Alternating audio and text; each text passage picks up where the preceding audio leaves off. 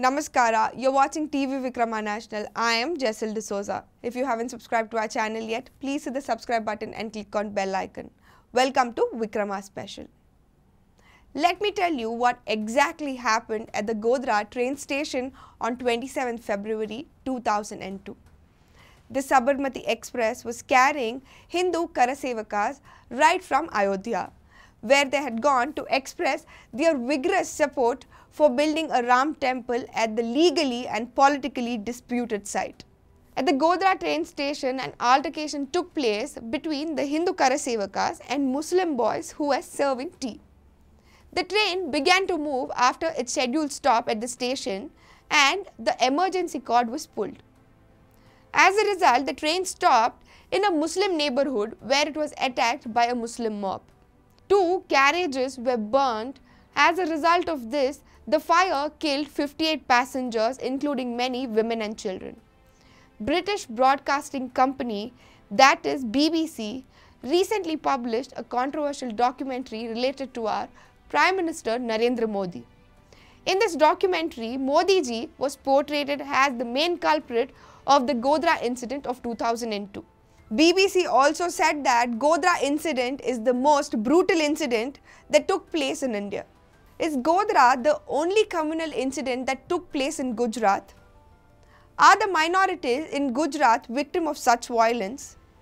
What lit up Godhra violence to spread more to the entire state? Let me explain in detail.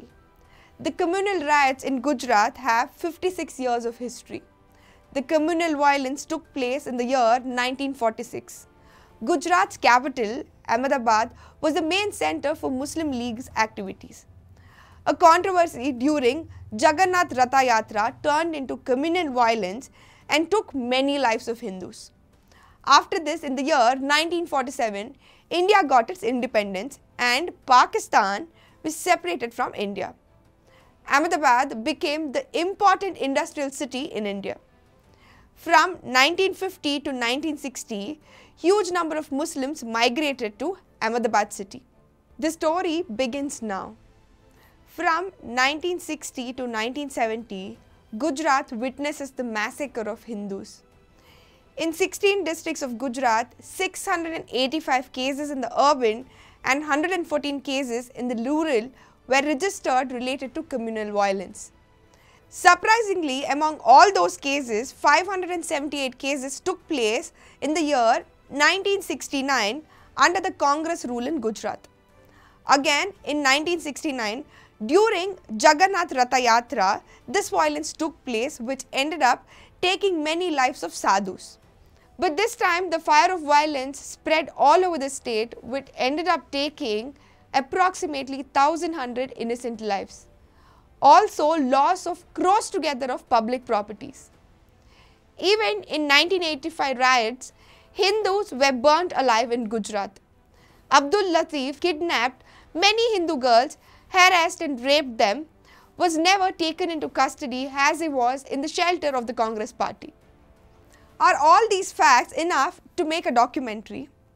Will BBC or any other international media attempt to publish documentary related to these incidents?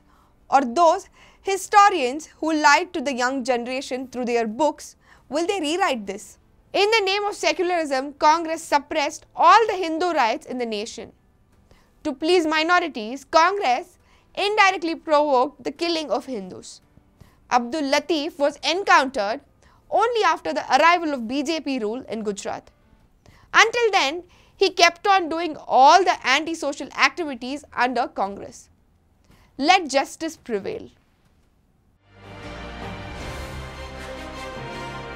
tvvikramanational, Bharat, Bhagya, Vidhata.